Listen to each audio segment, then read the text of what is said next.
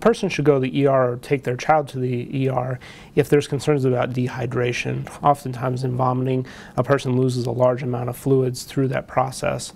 If the patient's not able to tolerate taking liquids and continue to have nausea and vomiting, it would be a situation where they need to be evaluated by a physician and possibly receive IV fluids to help with that. Certainly if there's any blood or the vomit is a green or yellow tinge, those would also be concerning signs that they need to be seen by a physician. Anytime a person has changes to their mental status where they don't know where they are or they're confused are also good indicators that they need to be evaluated.